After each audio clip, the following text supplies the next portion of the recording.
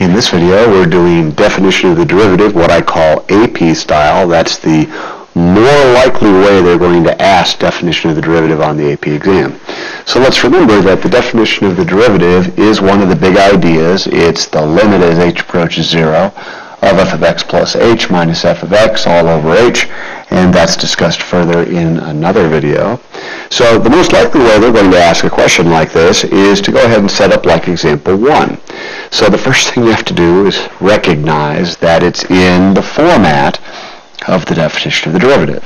So you have to think of this as saying, take the derivative of something.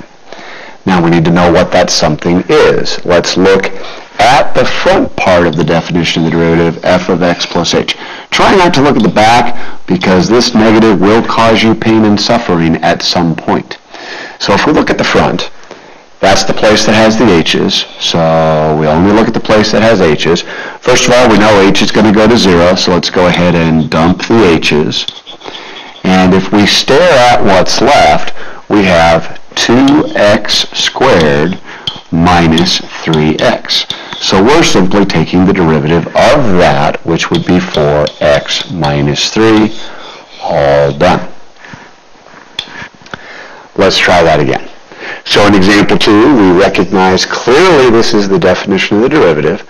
We're going to look in the front where the h's are. H's are going to 0, so we can go ahead and dump the h's. And this problem really means take the derivative of, and that would be 4x cubed plus 2x. Well, the derivative of that would be 12x squared plus 2, and we're all done. Now, this example shows you the danger of looking in the back versus looking in the front.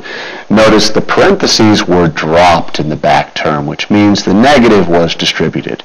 If you look in the back, you're going to be tempted to use that negative instead of the positive you should have. So again, I suggest to look in the front. In example 3, we have a similar situation, only now it's not just take the derivative of a function, it's take the derivative then plug in.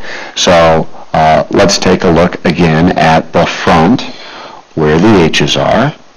The h is going to go to 0. Now notice what we've got there.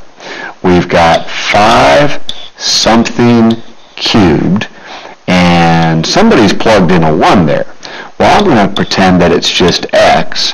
So my function f of x is 5x cubed. What this question really is asking is find f prime of 1. Well, the derivative f prime of x would be 15x squared, and then f prime of 1 would simply be 15. So again, when you see a number instead of an x, that means you need to plug in that number after the derivative, and you want to think of that number temporarily as an x. Let's do that one more time. So again, we're looking in the front where the h's are. Notice if we try to look in the back, this 10 isn't really going to help us very much. So again, we pretend the h's go to 0. We notice that we're plugging in a 2, so the question is really find f prime of 2. So we want to figure out what the original function was. So let's pretend that the 2's are x's. If I pretend that this 2 is an x, and I pretend that this 2 is also an x, then my original function is 4x squared minus 3x. Alright, so let's take the derivative of that. The derivative, f prime of x, would be 8x minus 3. Now we want f prime of 2, which would be 16 minus 3, or 13.